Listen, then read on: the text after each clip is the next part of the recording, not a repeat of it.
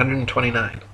To quote William Carpenter, "Why in the name of common sense should observers have to fix their telescopes on solid stone bases so that they should not move a hair's breadth,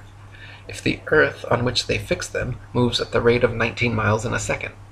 Indeed, to believe that 6,000 million tons is rolling, surging, flying, darting on through space forever, with a velocity compared with which a shot from a cannon is a very slow coach, with such unerring accuracy that a telescope fixed on granite pillars in an observatory will not enable a lynx-eyed astronomer to detect a variation in its onward motion of the thousandth part of a hair's breadth, is to conceive a miracle compared with which all the miracles on record put together would sink into utter insignificance.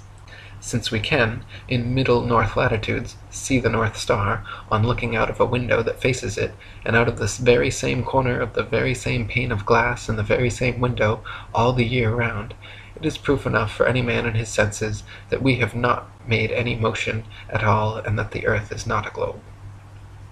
130. From Earth Not a Globe by Samuel Rowbotham.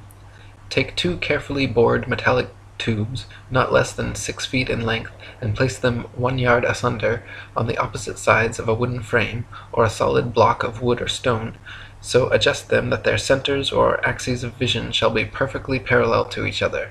Now direct them to the plane of some notable fixed star a few seconds previous to its meridian time. Let an observer be stationed at each tube, and the moment the star appears in the first tube, let a loud knock or other signal be given, to be repeated by the observer at the second tube when he sees the same star. A distinct period of time will elapse between the signals given. The signals will follow each other in very rapid succession, but still the time between is sufficient to show that the same star is not visible at the same moment by 2 parallel lines of sight when only 1 yard asunder. A slight inclination of the second tube towards the first tube would be required for the star to be seen through both tubes at the same instant.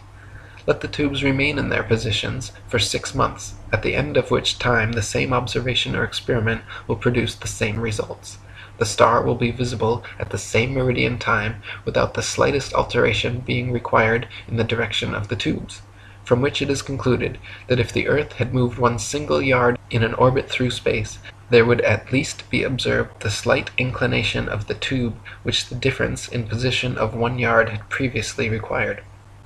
But as no such difference in the direction of the tube is required, the conclusion is unavoidable, that in 6 months a given meridian upon the earth's surface does not move a single yard, and therefore that the earth has not the slightest degree of orbital motion.